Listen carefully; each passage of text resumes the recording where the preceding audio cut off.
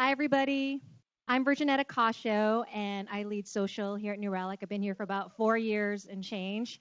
I'm also a very proud member of Relics of Color, and today we're very proud to put on this event for you in celebration of Filipino American History Month. So, just a little bit of background on Filipino American History Month. It was established in 1991, and there's a couple of reasons why it exists in the month of October. One, it's also my birth month, but that's neither here nor there. But for real, it was commemorated for a couple of reasons. One, it's when the first Filipinos actually landed in San Luis Obispo. That was in 1587. So if you're familiar with Morro Bay, Filipinos actually landed there up in 1587 by way of Spanish trade coming through, actually meant for Mexico. So the first Filipinos landed there. Secondly, it's also the birth month of Larry Itliong. Larry Itliong was instrumental in the United Farm Workers Movement. So you may be aware of Dolores Huerta and some of those folks in UFW movement. But Larry Itliong was also part of that movement in making sure that the Delano workers had their migrant rights as well. So without further ado, I'd like to give some introductions to our speakers. If you're familiar, they were here last year as well. They're going to be talking about an event called Undiscovered. Show of hands, who's been to Undiscovered? Okay, cool. So it's a monthly event put on by these wonderful people here, our speakers, Desi and Gina. And it is every third weekend of the month. It's in SoMA Pilipinas, which is kind of like by the Mint, if you guys are familiar. It's a free event. It's an event that's really awesome. It has Filipino b-boys and musicians, food, art, all of that. And it's a great way for our community to kind of come up in that area and why that particular area Desi is going to get into. So here we have Desi Dangangan and Gina Marco. So Desi brings 15 plus years of experience creating, funding, and branding unique business concepts which span the food, music, and technology spaces. As a dedicated community advocate, Desi is currently leading the strategy of the economic development of SoMA Pilipinas, a newly designated cultural district in San Francisco. He believes community, consciousness, and culture are the keys to developing today's thriving commercial ecosystems. And with him is Gina Marco, who is also a board member on Cultivate Labs and also helps to put on this wonderful event. Gina Marco Rosales is an events enthusiast, efficiency nerd, dancer, and nonprofit advocate. As a marketing events lead at X, formerly known as Google X, Gina creates opportunities for the community to engage with X and their moonshot projects. She's also the founder of Make It Marco, a San Francisco event production company focused on creating magical, meaningful moments through events. Without further ado, I'd like to present Desi and Gina. Thank you, guys. Hi, everyone. Thanks for coming out. What she didn't mention is I actually come from Tech 2. I moved to San Francisco summer of 99. This is a time before we had broadband or iPhones. And when we were streaming video, it actually kind of looked like this. Kind of reminds me of Real Audio. But I got really involved in the creation of SoMA Pilipinas and the Filipino Cultural District because like many of you that have been in San Francisco for at least 10 years, anyone? 10 years, San Francisco? Cool. So you've been here for a while, and, here in San Francisco, we're going through a battle of our soul right now, right? People have divided a line between us versus them, tech versus everybody else, but it doesn't have to be that way. Oftentimes they see our industry as this evil empire that's going to come and just displace everybody. But we all know here, being in this room, that this is just a profession, it's not a lifestyle that we have chosen. And, in choosing a profession and being a good citizen, there are different ways that we can make our city better. And this is how Gina and I have chosen to make our city better, is getting involved with SoMA Pilipinas. So SoMA Pilipinas is actually a Filipino cultural district that has really, really big boundaries. It goes from like 2nd to 11th Market to Brandon, which is pretty much all of South to Market. And, this is a really big nexus point for our city for a lot of different reasons. One, it's, the home of like Tech 2.0 unicorns. Two, it's an area that's being redeveloped rapidly. We see it all around us, the Trans Bay Terminal, all the new streetscaping with the bike lanes. And it's also, a place for me to see myself through the mirror. Whoa, look at the time lapse. Whoa, look at that delay. Hey! Okay, so and when the map comes back up, what you'll also notice is that that map is actually not a map that I designed. It's actually a map from city planning. So this is an area that the city is telling developers to go buy buildings and real estate and build up and address our housing crisis. So it is really kind of a symbol of where capitalism is right now, right? As we're building wealth, we're also building inequality by accident. How do we solve that? So our mission and our role in SoMA Pilipinas is really to try to kind of unlock that solution and trying to find a way that we could take economic development and use it to the advantage of our community so we can develop new spaces and prevent displacement of Filipinos in South of Market. So, okay, no slides. I'm going to have to freestyle this. So one of the challenges that we have with SoMA Pilipinas is that we don't look like any other kind of Asian cultural district. You go to like Japantown, you go to like Chinatown, you even go to Little Saigon, and one of the things that really kind of puts those districts together is that they have a strip of like businesses and restaurants, commercial corridor that that you walked into the cultural district or not. When you walk into SoMA Pilipinas, and we're so vast that you don't even know where you've entered or began. And that's partly because there are very few Filipino businesses in our cultural district. So, we spent some time trying to figure a way around this. How can we really accelerate the building of businesses in our cultural district in a really high profile and an impactful way? And the solution we came up with is Undiscovered. And Undiscovered, when this blue light turns on. Hey, what's up, guys, over in Portland? Undiscovered is this creative night market where we bring the best elements of Filipino American culture together. And to pantomime what Undiscovered is, I'm going to ask Gina to do a dance routine to interpret what Undiscovered is. Not really. Do you want to describe Undiscovered while we have the slides to come up? I love it. This is a true test of Desi's presentation mode because we've given this presentation so many times. We're like, okay, now you have to memorize it. There's no other option. So Undiscovered, actually, so I also, like this is in my bio, I used to work in tech as well. I worked at Google/Google X for about 7 years, working on self-driving cars and loon balloons and crazy stuff like that.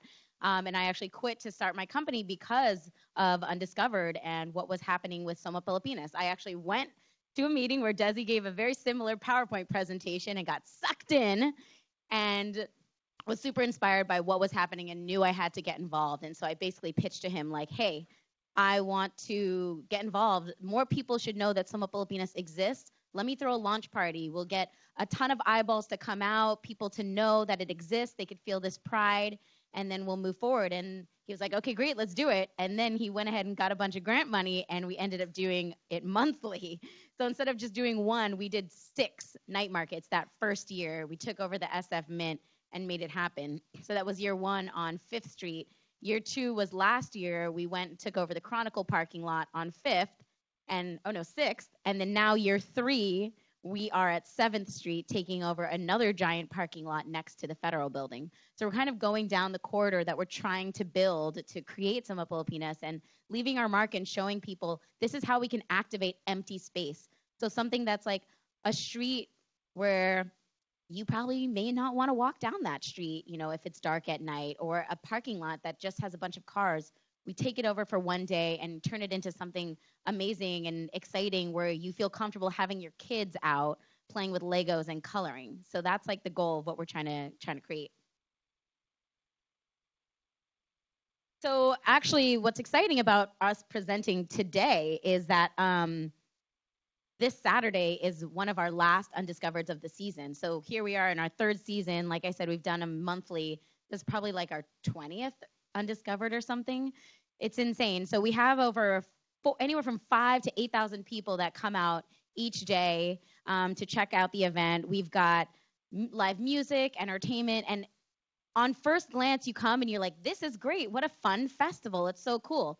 Yes, it is a fun festival, and that's what we aim to do. But really, when we dig deeper, it's about creating this economic development engine for new businesses. That's really the focus. We bring in these new businesses that are just starting, get them a ton of eyeballs, get a lot of people to come check them out, and find who are the top sellers, who's selling a lot, who is like reaching the markets and selling the top stuff.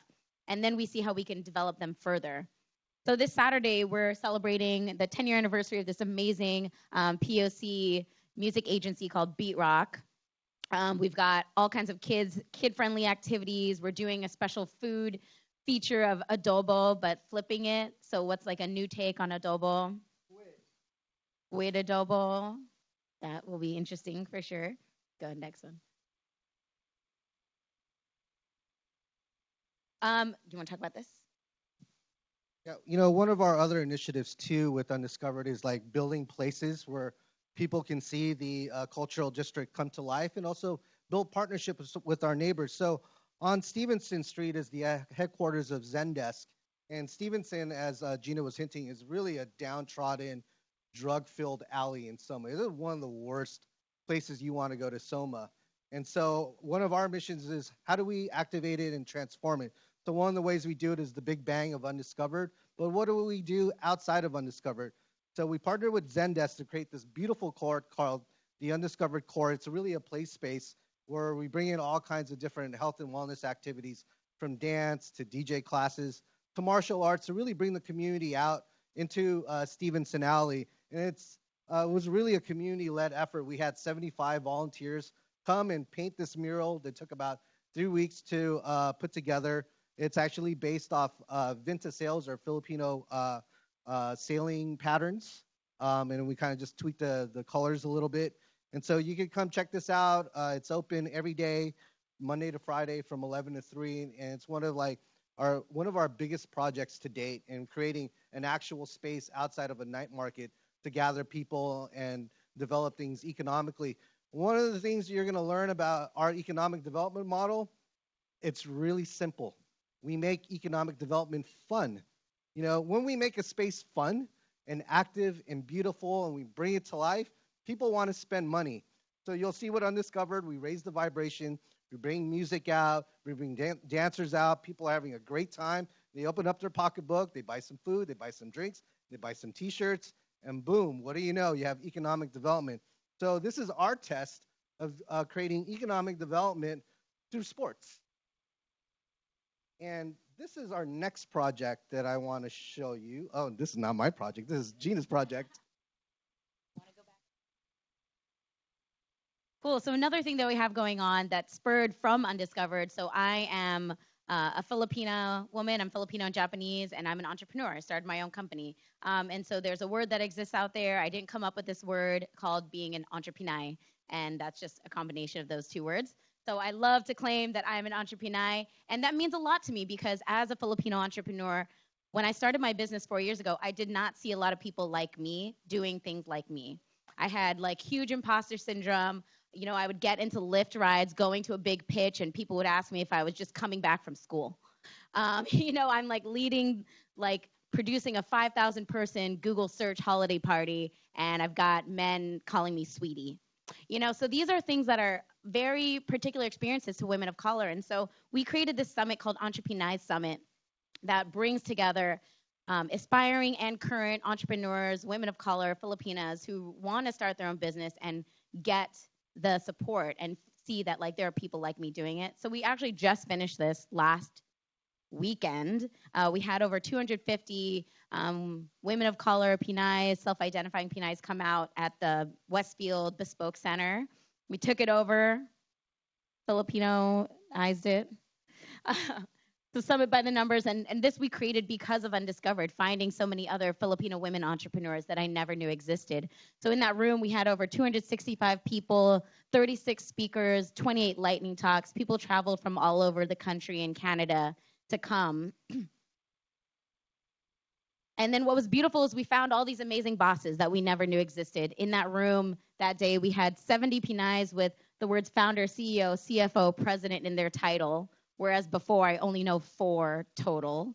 So now we have this many. We had 11 CEOs in the house, including the CEO of Passion Planner, Angelia Trinidad, 27 founders and 27 owners. So this is like the kind of work that happens when you see representation and we see groups coming together to support POCs and women of color, is you get them all coming out in droves, actually claiming it, and then building a community around that to support.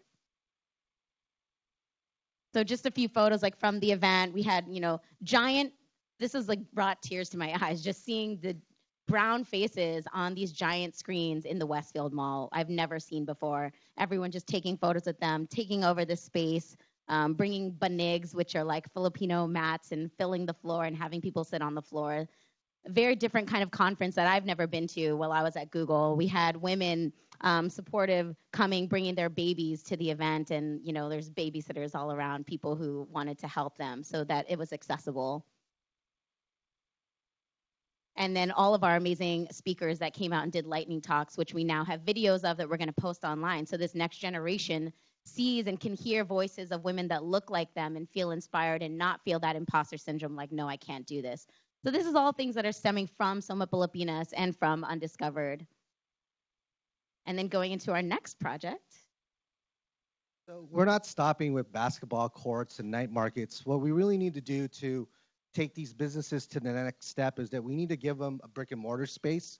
And what we've learned is a lot of our retailers, they're doing it as like a side hustle. And they're not really ready to take that big leap forward to sign that big lease. So the way we're helping them is we're creating this space called Republica.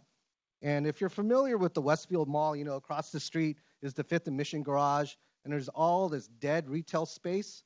Well, the city is gifting this space to us for $1 a square foot. So I don't know if you guys are into real estate, but real estate out there is normally like $10 a square foot. So it's a super hookup. So our plan with Republica is to create the most innovative retail environment that you've ever seen. It's going to be like a little symbol of Undiscovered. We're going to have a bar. We're going to have a light cafe program. We're going to have a space where you can host small events. But what's most interesting is that we're taking the best vendors of Undiscovered and giving them a home in the cultural district. For example, Archipelago Books, they already have a retail storefront, but it's not in the most ideal location in SoMA Pilipinas, right off of 6th Street. We're giving them a permanent space in Republica. Assembly Hall, which is a kind of like fashion boutique that has a location in the Upper Fillmore, one on Divisadero. They're also going to have a new 3rd storefront within Republica, and there's going to be room for 4 rotating pop-ups. So the idea is that we're going to find more undiscovered vendors, the ones who have the best sales, and then we give them a home in Republica, get them to ramp up their sales, because Undiscovered only happens 5 times a year. And really the best way to build up a business is to generate revenue.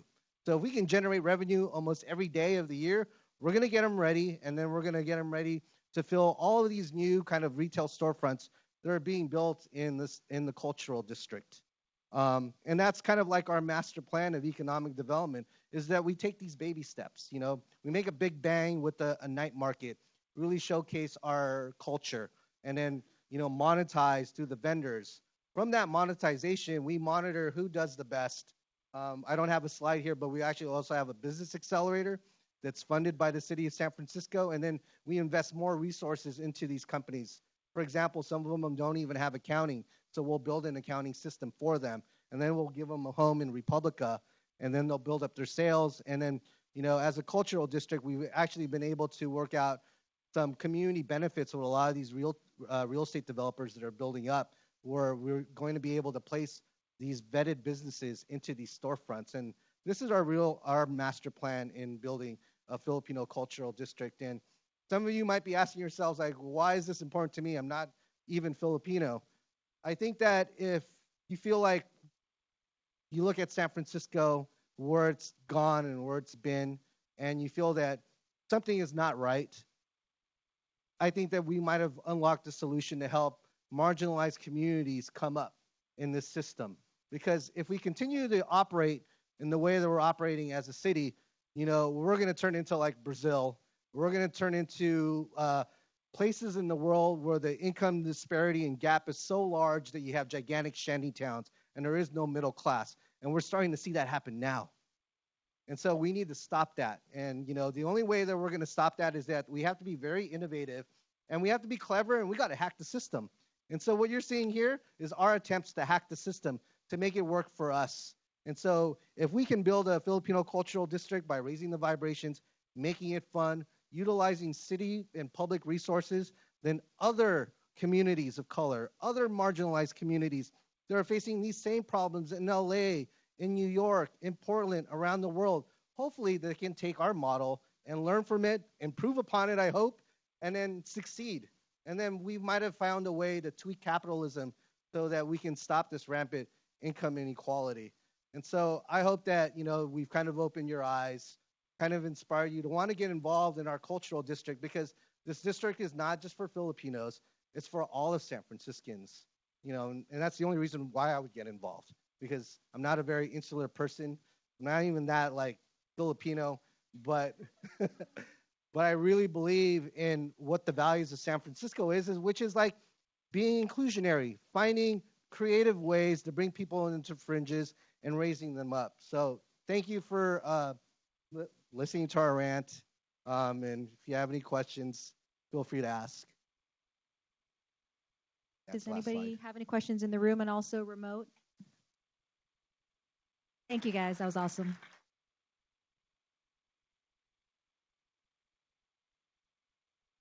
There's a question back there.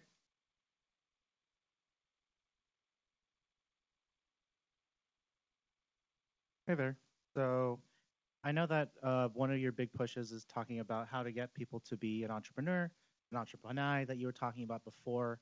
So are there any initiatives as to pushing that kind of agenda, since, like being Filipino, everybody's kind of brought up to be, oh, you're either going to be like a postal worker, you're going to be a nurse. So like, how do you get them to change that mindset of only thinking, oh, I'm just going to go into medical school, rather than trying to become an entrepreneur in your own, in your own business? So I think it's visibility is the most important thing. And like, thank you for that, because that's like so much of what we talked about at the Entrepreneur Summit last weekend. People in the next generation seeing options.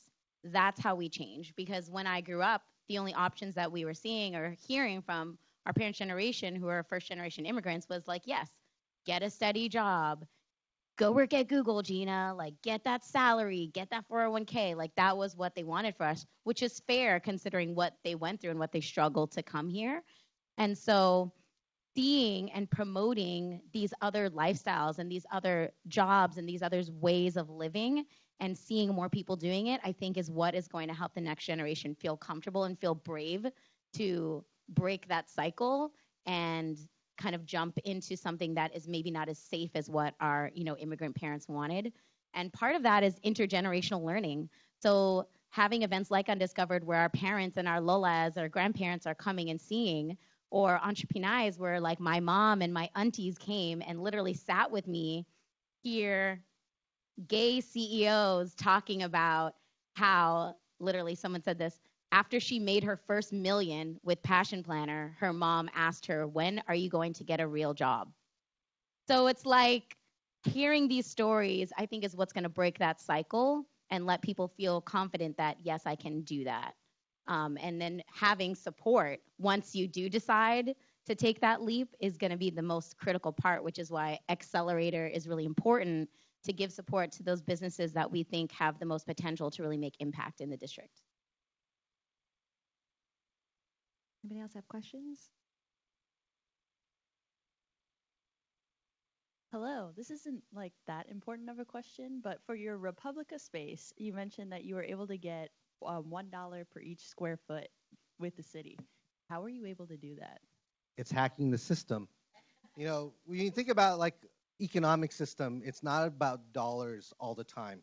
There's a lot of different driving forces that make the system happen. Part of it is business, part of it is residents, and then there's the civic component. We are a big believer that city government's role is to find ways to make sure that the system works in a balanced way. And so we find advocates within City Hall that see the same point of view, that see the rampant inequality that's happening in San Francisco. Like, think about it, like, even though San Francisco is one of the most progressive cities in the United States, we are also the best symbol of capitalism because we make so much money here, yet we haven't figured out a way to balance the system, and that's government's role. So we find advocates within City Hall, and our advocate in City Hall that made this deal happen was actually the late Mayor Ed Lee. He actually came to one of the Undiscovereds in the first season. We had 40 minutes, which is really rare, with the mayor to like walk around and talk to him, and he was totally like into what we were creating as a festival. And then, we whispered in his ear what our master plan was, is that we wanted to build a commercial corridor of businesses on Mission Street. We have already eyed the Fifth and Mission Garage. So, I planted the seed in his mind. I was like, Mayor Lee, we would love to do something in the Fifth and Mission Garage with all of those empty retail spaces. And he goes, you know what? You're right. We have no idea what we're doing, and I want to see that happen. And I kid you not, the night before he passed away, he directed the director of SFMTA to sit down with me and make this deal happen. So I really think that Republica was his last dying wish for the Filipino community, and that's why it's $1 a square foot. That's super awesome. Thank you. Yeah, and I think that's like part of allyship. Mayor Ed Lee is not Filipino, but he cares about his city and his community. And part of allyship and why we present to such diverse audiences too is like anyone can be the connection. And I think I've seen that with all the work that we've done. It takes one email. He sent one email to connect us to the right person that was in power to help us get the resources we need. And so that's also a call to everyone too. If you're inspired by this presentation, or you have an idea, or you know somebody that you might connect us with, it's about sending that email and connecting us to just like bridge the gap and give that referral so that we can continue the work. So it's like that one call, that one email from somebody who they trust is what gets us in the door. Any other questions? Portland or remote, does anybody have any questions? Can we give Desi and Gina a hand, please? Thank you so much for coming again this year. Yeah, and if you're available this weekend, come out to Undiscovered. Arian will be working the event earlier too. She's like one of my other event managers. She's worked with me before in New Relic too. And so total community event. Everyone is welcome. It's free. Come this weekend. I'll drop the links in our chats, and also please support Republica. I'll drop the links for the accelerator for those interested in contributing. Stay tuned. We have a couple more things happening this month for Filipino Heritage Month, American History Month, some food stuff. So look in your Slack. We have some goodies coming this month for Sweet Wednesdays and for company lunch. So thank you all for coming. Thank you, remote folks, Thanks, for everyone. dialing in.